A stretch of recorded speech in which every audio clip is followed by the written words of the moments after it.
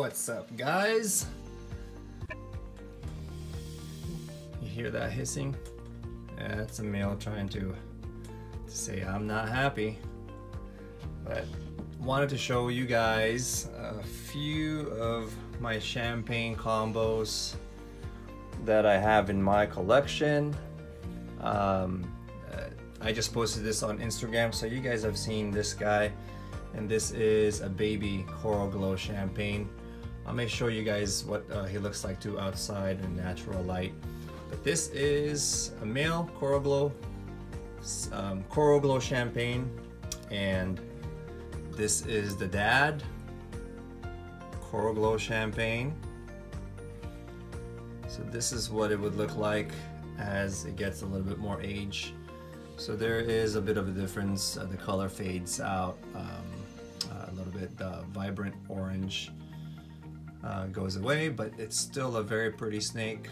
Looks very similar to the albino champagne, obviously, of course, without the red eyes. So they are pretty, but they definitely lose some of their color as they get older.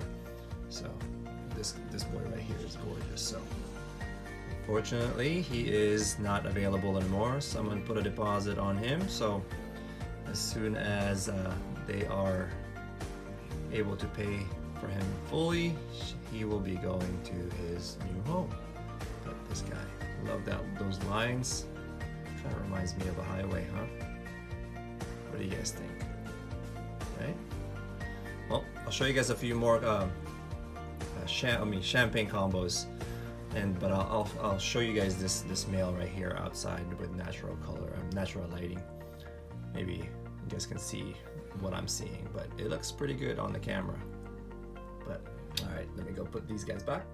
All right, so this one is a female champagne pastel. It's got a nice ringer. She's gonna try to take off on me here.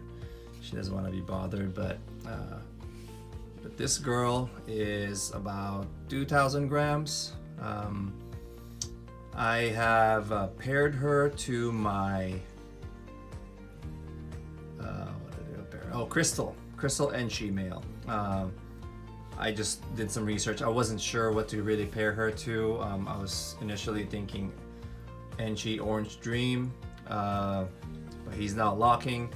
He's done for the year, but I figured, you know what, let me go do some research, and I found some pictures of Champagne Special, and let me tell you, look it up, it looks amazing. So I am putting her, or I've actually put her already once, to my Crystal Enchi, which is a special Mojave Enchi. So I'm hoping that the Enchi would bring in more pattern, but the Enchi, the Champagne Special lightens up the whole snake and puts pattern actually on the snake. So with that pattern putting back onto the Champagne gene, I'm hoping that the Enchi would do the same and accentuate it some more, or increase the contrast of the pattern, because with pastel it washes patterns away. So I'm not necessarily digging the pastel on champagnes because it washes everything out and just makes it a yellow snake. But I'm hoping for a Champagne Special Enchi. That would be an ideal baby from that clutch. If it's a male female, they will be staying here. But this girl is pretty gentle, pretty mellow, but she's probably had enough of being in the spotlight. So let me go put her away, and I'll show you guys a couple more champagne combos. All right, so this next one is one that I could potentially produce from my pairing to that pastel champagne. This one, she's a mean one, this girl right here. But this one is a Mojave champagne. Her color is not showing up. She's showing up a little bit darker, but she's lighter, more about purple around here, and definitely like yellowish green or yellowish purple on there. But the dorsal is showing pretty well. But the coloration, it's a little bit more a little bit more purple, almost like a Mystic Potion, but this is a Champagne Mojave, as you can see from the head. That's a champagne head. She didn't go this year. She's obviously she was on a little bit of a light side and kind of a picky eater, although she's one of my meanest snakes here. But she's back to eating right now and packing on some weight. It's cooling down a little bit here in the NorCal, Sacramento area, so it's cooling in the morning. So that's a good way of getting some of these females to start thinking about breeding, follicle growth, so that temperature change. So, but I'm not quite sure what I'm going to be pairing her with. I did initially start pairing her with the Enchi Orange Dream, but he has stopped locking as well. So we'll figure it out, figure something out, maybe a GHI Yellow Belly if that my male gets into breeding size, but most likely he won't make it. But that's okay. I've got plenty of males that I can possibly pair him to. Just gotta figure out which one. So it's possible that I might put her with that Enchi Orange Dream. I do want to see Orange Dream on a Champagne, and then with the Enchi bringing back the pattern, that could look amazing. So but yeah, this is her. She's probably around 1700 1800 grams, maybe a little bit more. I haven't weighed her in a while, so let me go ahead and weigh her later on today. So that's a little bit of a paradox there, but all right, let me go ahead and show you the last Champagne combo that I have, and I think I've already shown him to you guys last video, but I'll go ahead and show him for last. All right, so here is one of my studs. So this is a powerhouse male. My last video, I know I showed him to you guys, but the angle was a little bit different, so his color might not be showing as much or as well. This boy is a pastel Champagne Cinnamon Hypo. Look at that kind of paradox on the head. Does have that ringer on the side right there.